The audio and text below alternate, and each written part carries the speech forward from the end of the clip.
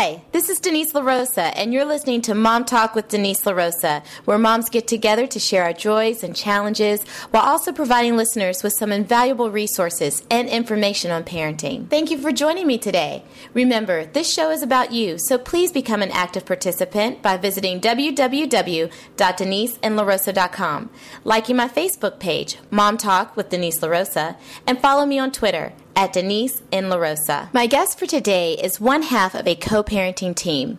Deesha Philyaw is co-author of Co-Parenting 101, Helping Your Kids Thrive in Two Households After Divorce. After their marriage ended, Deesha and Michael D. Thomas became the poster children for divorce among their circle of friends and colleagues. While they wish they could have been the poster children for a successful marriage, it didn't quite work out that way. Despite the problems that ended their marriage, Deesha and Michael managed to establish a congenial co-parenting partnership that allows their two daughters to thrive.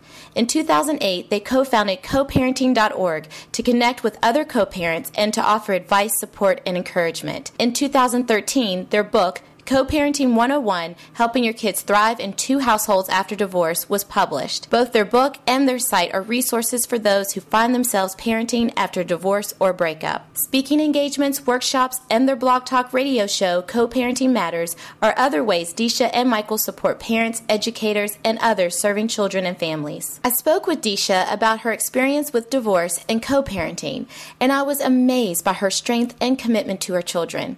With the divorce rate in America rising, Deesha and Michael's work is much needed to help families thrive through such a challenging situation. Take a listen to our conversation. Well, you're amazing. Thank you. I'm going to jump right into this interview because it really is important to me to get this message out because I'm a married mom. I'm not a divorced mom. Mm-hmm. I have experienced that as a daughter. I've been a product of what you would call a broken home or whatnot, but I was blessed that it was a very pleasant and positive experience for the children for the most part. Of course, there's glitches here and there, but sure. My mom didn't even have visitation hours or anything like that set up. It was an open door policy, and so it really had very little impact on the children directly. So I will start off by asking you to tell us about your journey as a mother and your experience with the divorce. Okay. I was a full-time mom, and I mean full-time in not a great way. When my oldest child was born, I was a stay-at-home mom and really kind of thought that all of my waking hours had to be devoted to her. So, being able to stay at home with her was really a gift. But by the time my younger daughter was born, and my kids are 5 years apart, I was in a different space where I kind of realized that I had to do something for myself. So I continued to be, very devoted and very attentive and really proud of the mom that I am. I don't get it all right. But definitely believed in putting my children first and being very respectful of them as people and very nurturing. And so out of that grew my approach to parenting after divorce. And thankfully, my ex and I were on the same page with that, in that we felt like the divorce was trauma enough that we wanted to do everything that we could beyond that to make things as stable for our kids as possible to help them, with the healing process of divorce, because we, didn't have any delusions that this was not a trauma to them. And so we knew that to make that happen, we had to partner and we had to keep doing what we'd always done, which is think about their needs, see the world through their eyes, do what we needed to do for them, even though it wasn't always easy for us. And that included, in the beginning, our partnering with each other.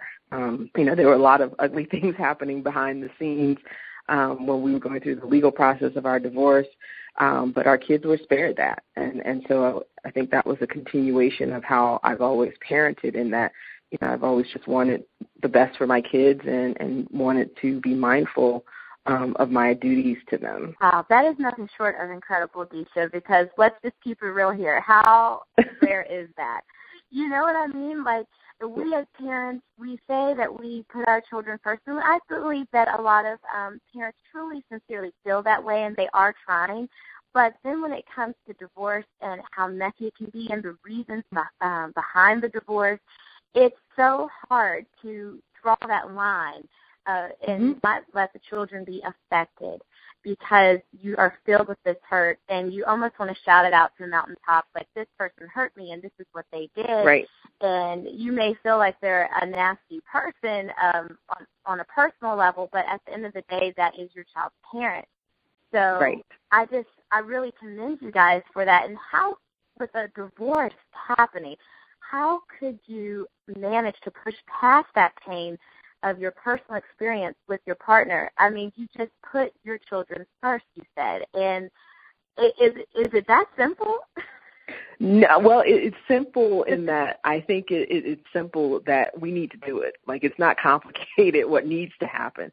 The execution, not so simple. And so, for us, it was a process. It was over time. It was, separately, we did our own counseling and things like that. Separately, we had friends that we could, confide in. But we also had to get friends who, in some ways, they were struggling with our divorce like we were. We had to kind of push back because, it was like a game of telephone. Somebody said something to one of the friends, and then they reported to me, and they report back to him. And so it was like 2 years of that. And then when we realized, wait a minute, we need to get them, we love them and we know they mean well, but, they're kind of negatively influencing it, and we need to talk directly to each other. But we were both operating from a place of fear, not really knowing what the other person was thinking and fearing the worst and things like that.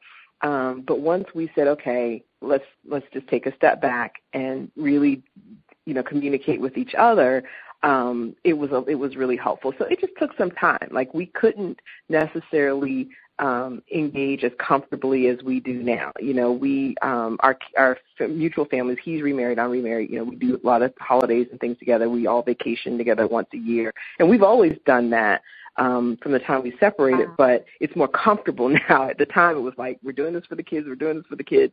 And even just drop-offs and pickups were more intense and things like that. But over time, and we did our own healing and our own soul searching and made our own peace. And I think that we gave each other that space, that helped a lot.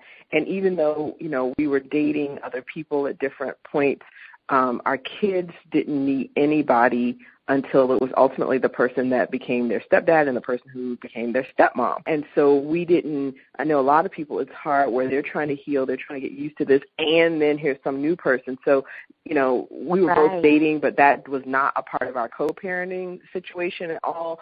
So we had that awareness, but it was not like the kids were meeting anybody. So it kind of gave us time and space to get okay. And then after several years, then, it's introducing a new partner. So we really just kind of took our time. Gotcha. And I'm going to jump back to that with adding other people into that whole situation as far as remarrying or dating. So basically, you're saying you had to actively make that choice and then back it up with action. It wasn't just something, a thought or a wish or a hope. You had to actively work at getting to a place where it's definitely work, and it's definitely commitment, and it's like any other commitment that you make to your child. It's just that, there's this sort of elephant in the room, around it. But I have to say that I felt like I had already hurt them, and I didn't want to hurt them anymore. And so, to see me and their dad either sitting together at their school event or sitting near each other at their school event, that made a difference. And early on, we would all go to dinner like once a month, because what we wanted them to know is that they were still part of a loving family. Now, their family was in 2 households. But they were still part of a family. They were still safe. They were still cared for. They were still loved. They still, had a sense of stability. They knew where they were going to be on which nights, and they knew that they could still count on both of us. And so I didn't want to do anything that would disturb that for them, and disturb that peace. And so seeing my kids being able to thrive and still be, doing well in school and getting along and becoming emotionally healthy, that was my motivation to keep going. Even when it was hard, even when the experience of the divorce, that's what kept us, on the straight and narrow. And, and knowing how to have resources outside of my ex. Like, how I felt about him, it was not his concern anymore. So I had to go tell somebody else, tell a therapist, tell a friend, whatever, and not necessarily engage him on all of the things that bugged me. And the same for him. I know there were things about me that bugged him. And we've even talked and laughed about that stuff now. But at the time, we had to find other ways to get our needs met and to become, emotionally strong. And because, as your kids are healing, you've got to heal too. So right. The kids are really our motivators. That's amazing. It's absolutely amazing. And you were so blessed, Deesha, that you had a person, a husband then turned ex-husband that was on board as well, that had the same goal and was aspiring to achieve the same thing, which was to see that your children thrive despite what was happening between the two of you. So what are some practical first steps that you recommend people take when being placed in a situation where they are now co-parents? They went from being in this nuclear setting and now they're separated. Right. I think the first thing is to see that there are two relationships. There is the co-parenting relationship, and then there's the relationship that the child has with that parent. And I think when people run into trouble is when they can't separate them out. So somebody can be just a horrible spouse, terrible, but a great parent, or an okay parent. Either way, it's two separate roles. And so the kind of frustration and anger and disappointment and vendettas and things that we want to have because of how this person was as a spouse or now ex-spouse going through the divorce, it doesn't change the fact that the child has a right to a loving, comfortable, unhindered relationship with both parents. And so I think it's for people to see that those two relationships are separate, and it's not about, well, I have a right to see my child. You do, but it's more that the child has the right to have a good relationship with both parents without interference, without feeling guilty, of enjoying time with both parents and not being put in the middle. So I think the first is separating out those two relationships and recognizing that the child has a right to that relationship. And then the other is something I alluded to earlier, which is you got to get that self-care and that help with healing. It has to be a decision, a conscious decision to heal and move forward. Some people set up camp and pack a lunch for staying in the place of, I'm hurt, I'm wounded, you did me wrong. Yeah, that's all true. Now what? You cannot punish that person forever, because if you do, it ends up punishing your child. And that's one thing that keeps people from moving forward is they're so afraid of letting that person off the hook, that if I'm civil, if I'm cordial, if I don't cuss him out every time I see him, he doesn't know that he hurt me, or, he's getting away with it or whatever. And it's like there has to be a willingness to say, you know what, I love my child more than I need to keep punishing this person, because you can't do both. There's just no way to keep punishing this person without it somehow negatively impacting your child. And so it's hard. It is hard, especially when you feel like you have been let down and wronged.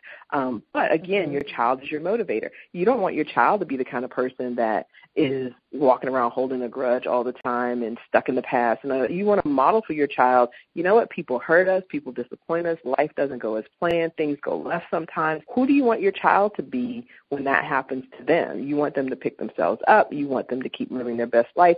Well, they got to see you do that. Or they're not going to know how to do it. If they see you being negative and bitter and all of that, then that's what they're going to do. And if they realize that their other parent is the object of that negativity, it makes it really hard for them, because it's like, wait a minute, my dad hates my mom hates my dad. Can I love them? Are they going to hate me? I mean, It's just a lot of conflict that when we do these things, our kids are really watching us for clues about what is okay, and if they're okay, and if it's okay to love, and all of those things. So we want to affirm them as much as possible, and so that's why the negativity directed to each other is really toxic on several levels.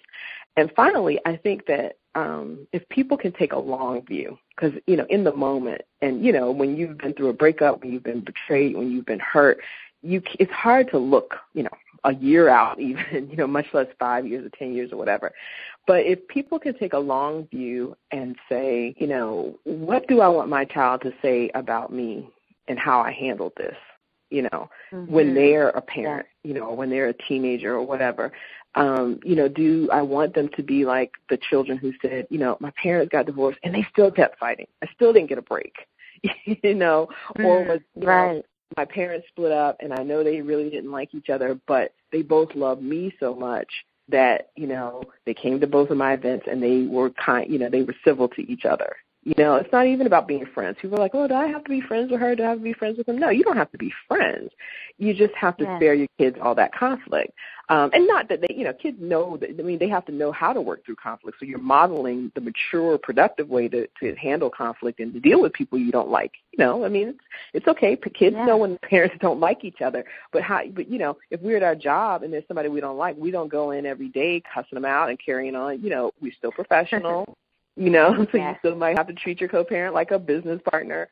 But basically, that's what you want your kids to look back and say, it wasn't easy. I know my parents, they broke up and there was a reason they broke up, but they both loved me so much that, they kept showing up for me. They never said a bad word about each other. They made it comfortable for me. Whenever I went to my dad's, my mom told me to have a good time. When I came back from my mom's, my dad asked me, did I have a good time? Those kinds of things really matter to kids. And so when they look back, what kind of memories do you want them to have?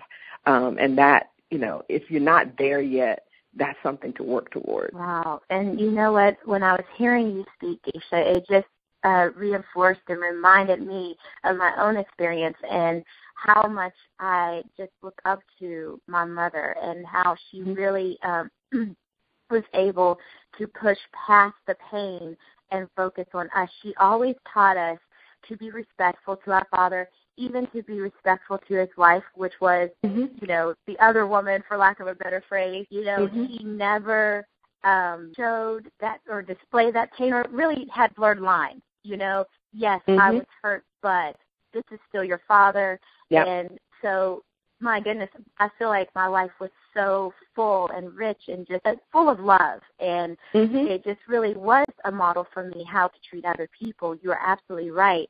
And it seems like it's the ultimate sacrifice in a sense that you kind of don't mix the two, but at the same time you dealt with it. It's not that you're saying you can't address or deal with those emotions, but it's who you bring into those emotions. And your children, definitely, you do not want them to be involved in that. I hear that you were saying that you guys got counseling and, other avenues to address those issues. And that's key to me. Wouldn't you agree? Like, I think maybe a lot of parents going through divorces maybe don't really tap into that resource. They don't, and even worse, so that not only do they miss out on the opportunity and the resource that a counselor or, a divorce recovery group can provide, unfortunately, some of them really start to lean on their own children as confidants, as emotional support, because they're right physically there in proximity,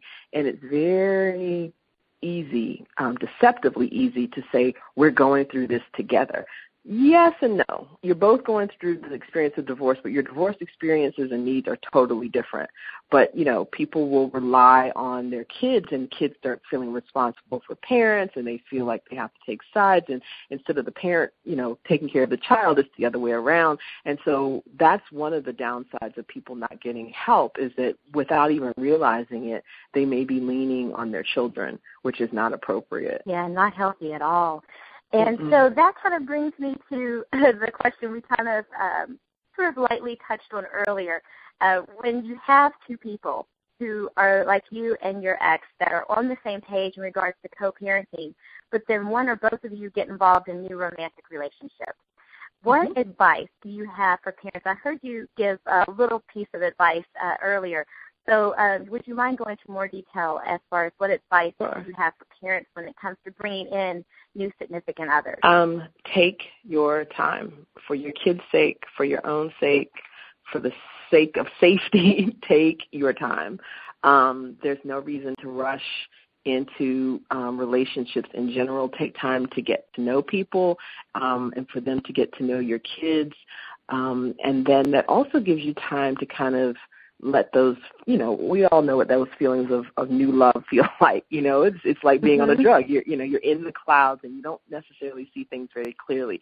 So taking your time in the relationship allows some of that to simmer down and everybody to kind of have a clear head. So that's, one benefit of waiting. The other is, because you're ready to date may not mean that your kids are ready to meet someone new, nor is it necessary or even appropriate for your kids to meet everybody that you date. Because if there's like a revolving door of people coming in, it doesn't necessarily, help kids, especially when they're still dealing with the breakup of their parents. So it's like, well, am I supposed to like and get to know this person? Oh, wait, he's gone. And now there's somebody else. And so it gives them kind of a unhealthy sense of connecting to people, because kids, will either not want to deal with anybody, especially if there's just a ton of people coming along. So when you finally do meet someone, it's like, well, is this guy going to stick around, or they attach to people very quickly, but then you and that person break up and they never see them again, So there's a lot at stake in terms of introducing your kids to lots of different people. And safety is a factor as well. But then once you feel like, you want to, introduce, let me back up. So it's not that you can't date or anything like that. I'm not saying that. Or that your kids can't know that you date. Like one of the things that I would say to my kids is that, then they were asking me if I went on dates, and I said yes. And they said, we never see you go on a date. And I said, yeah, because I go on dates when you're with your dad. So they were like, oh, so I didn't take away time from them. So that was the first thing. The second thing was they were like, well, how come we can't ever see the people you date? And I said, because you're so special that only the most special people get to meet you. And I haven't met anybody special enough to meet you. And I think that's true. That, our kids are special, and they need to know that only really special people, good people are going to get to meet them. And so that takes time to get to know somebody and know if they're special enough. And so, a lot of times people are so excited to move on, or they're so in love, and they're ready, but their kids aren't ready. And, there's one guy, Ron Deal, he has a whole step family ministry and a series of books. And I interviewed him once, and he said that whenever you think you're ready to introduce your new partner to your kids are about a year away from being ready. So nobody wants to hear that, of course, because you're all ready and chomping at the bit. But that doesn't mean your kids are going to be excited about it. So you can spend that time, kind of priming the pump and getting them ready and preparing them, and then, introducing this person as a friend or, mom's friend or whatever, and not expecting this person, the kids and this person are going to just immediately love each other, and, you need to give each other space. And, somebody wrote to us once through the co-parenting site and was like, I'm ready, to meet my boyfriend's kids, and we're going to do it at Thanksgiving, and we're also going to tell them that I'm pregnant. And I want to just go through the computer. Like, are you kidding me? So that's a lot. Yeah. That's just coming to Thanksgiving alone. That's a holiday. That's family time. That's not the best time to introduce the new girlfriend. Not even the fact that she's pregnant. We don't even talk about that. Right. But, so the kid's birthday, holiday is not a good time. Keep it low key, no pressure, because kids, they pick stuff up. So, you just want it to be something where they have a chance to get to know this person and have that freedom. And then if you're the co-parent on the other side of that, it's good if you can, have an opportunity to meet the person beforehand. If that might be a courtesy that the other parent will afford. And then when your kid says, oh, I met so-and-so, you're like, oh, yeah, I met her too, but, she seemed nice or whatever. If you can't say anything nice, just keep it neutral. Oh, did you have a good time? So allowing that space, because the person is going to be there for as long as your co-parent wants them to be there. You can't control their dating life as long as, your child is safe. How you feel about the person is really irrelevant. So there's no need to put that on your kids. If it's somebody that you absolutely can't stand, or if it was the other woman or the other man and so forth, doesn't matter really, because if they're going to be there, it needs to be as comfortable for your kids as possible. Now, sometimes kids will say, oh, I'm not comfortable, or she's always around, or she's always, trying to be my mom or whatever. And then, that's an occasion for a conversation and things like that. But that's a time when the communication between parents and kids and between parents, co-parents with each other is really important, because there's a difference between saying, so-and-so is feeling a little uncomfortable around your girlfriend. I've encouraged her to talk to you about it versus, she doesn't like her and you need to stop bringing her, totally different, flies, catch more flies with honey. Yes. So when I'm listening to this, Deesha, it just brings something to mind that I think for people, dating is, you just made it so clear that dating after divorce is a totally different ballgame, a totally different approach than dating before marriage or before children, I should really emphasize. It's like a whole other process where maybe when you were younger and you were dating, it was a little more loose and carefree, but you really have to consciously take it one step at a time. Yeah, absolutely. And that's something that I think, yes, you're doing it for the children, but Deesha, wouldn't you agree? Like, it's also very therapeutic and very good for you because after going through a divorce and experiencing that hurt and pain and going from one relationship where maybe you were together for quite a while and then going into something new, you really should take your time anyway. So it seems like it would be a win-win. Don't you agree? I do, but it's so hard. And I say that as somebody who had a hard time, after dating. I'd been with the same person since I was 18 years old, and I was, 35 at that point. And so, it's so easy to get caught up in getting your needs met through dating that it really can mask some other kind of healing work that you might need to do. Or if you haven't figured out some of the issues in your relationship that didn't work, you could be repeating those same, issues. You might be attracting the same kind of person that didn't work out, or you might be behaving in ways that didn't, that contributed to the end of your previous relationship. So there's a lot you need to kind of learn about yourself. Like, you got to do that, relationship CSI and kind of figure out like what went wrong and, how much of this was about me and what can I do differently? What kind of person, is good for me? What's a good mate? Can I enjoy my own company? If you have a real problem being by yourself, and just jump into something, there's some unhealed stuff going on there, and it's not going to help your next relationship. So you kind of owe it to yourself and the next person, to take the time and do that work and really kind of get comfortable with yourself. That's powerful. And it makes me think of Gwyneth Paltrow and her husband, ex-husband rather, co-plays Chris Martin, and that infamous phrase, conscious uncoupling. And I actually read your blog, and I was it was a delight to read, and it was such a breath of fresh air to read your your perspective to that, because my goodness, we all remember that phrase, and how many times we, hear about it, and people were poking fun at it. But share with us your perspective to that situation. Had it not been Gwyneth Paltrow, who just makes us roll our eyes for so many reasons. So yes, in some ways she was trying to act like she was like the special snowflake of divorce. I'm not like these other divorced people, who are just so unconscious and just willy-nilly uncoupling. But, she was really on to something in that she's encouraging people or talking about a process of being very thoughtful as you bring your relationship to an end, and thinking about your role in what happened, and thinking about your kind of next steps and your own personal development.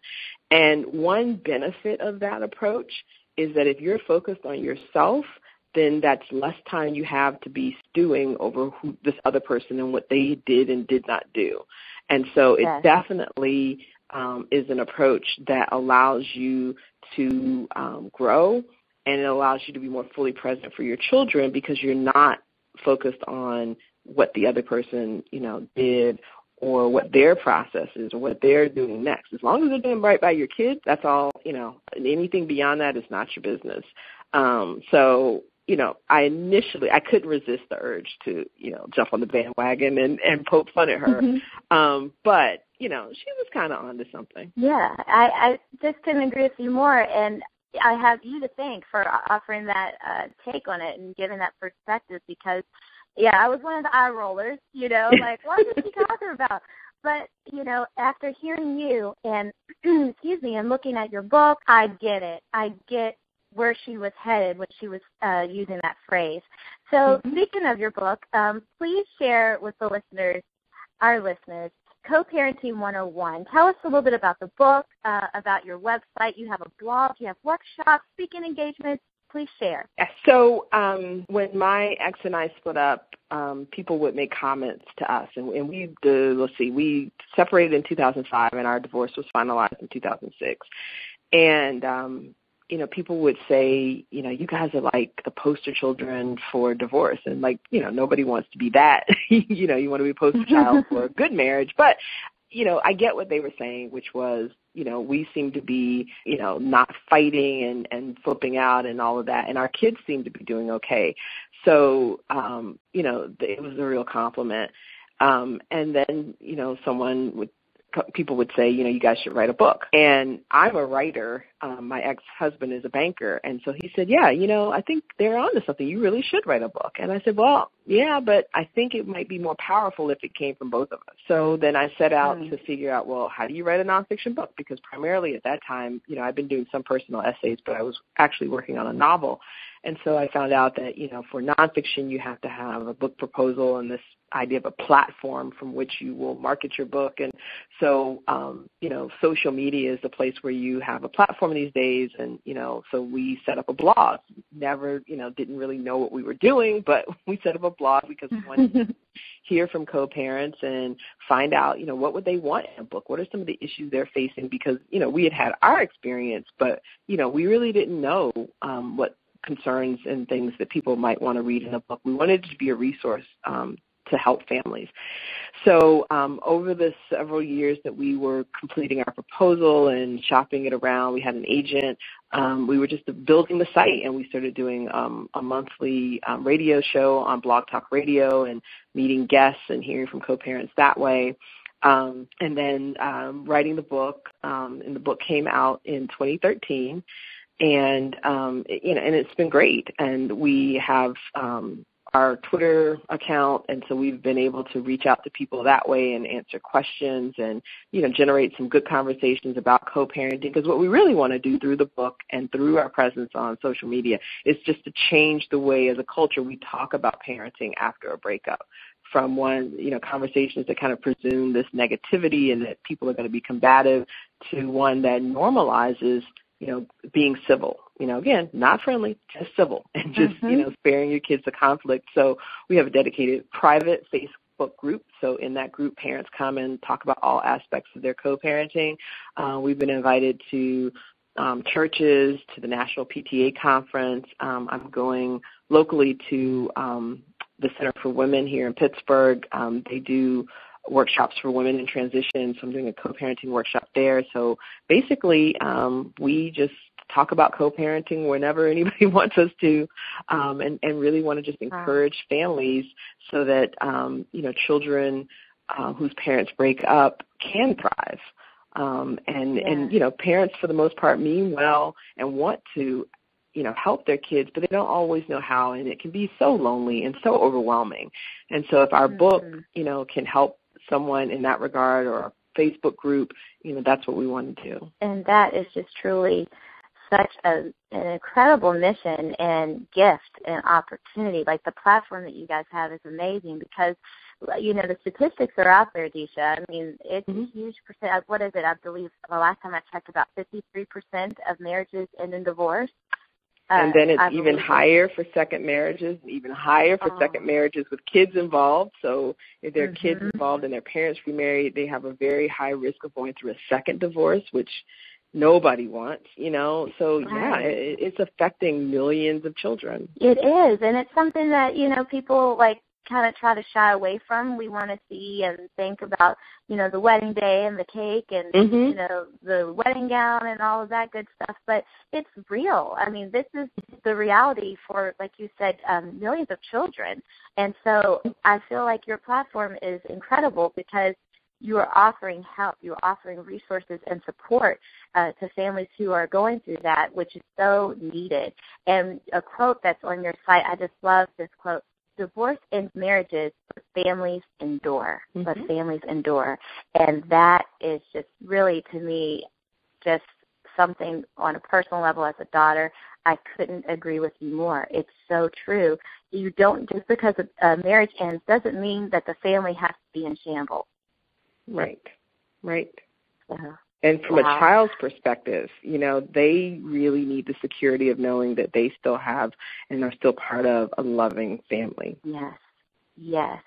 Well, Deesha, you are just someone that I happened to meet at the Pittsburgh Brown Mamas party, and I just immediately just knew you were going to be a huge blessing to the listeners of Mom Talk with Denise LaRosa. So I can't thank you enough for taking time out of your day. Yes, you got it. And I just wish you and your ex-husband the best with everything you set forth to do, because I know it's going to really have such a positive impact on so many families. So thank you so much for what you do. Oh, you're welcome. Thank you for having me. And if your listeners, if you want to do any kind of, you know, giveaway with books, I have some books to donate to your show. Oh, thank you so much. So everybody heard that. So please send out an email to me, Denise at DeniseandLaRosa.com, or hop on my Facebook page, Mom Talk with Denise LaRosa. However you can reach out, please reach out, and we will have some books for you. Thank you for tuning in. Be sure to stay in touch with me by visiting www.DeniseandLaRosa.com. Follow me on Twitter at Denise and LaRosa, on Facebook, Mom Talk with Denise LaRosa, and or email me at DeniseandLaRosa.com. You can also sign up for my newsletter by emailing newsletter@DeniseandLaRosa.com. Also, to get your free copy of Co-Parenting 101, please send me an email at Denise@DeniseandLaRosa.com. We are only giving away 5 copies, so please act fast. You have been listening to Mom Talk with Denise LaRosa. I will leave you with this quote by Maya Angelou. You may not control all the events that happen to you, but you can decide not to be reduced by them. Thank you for listening.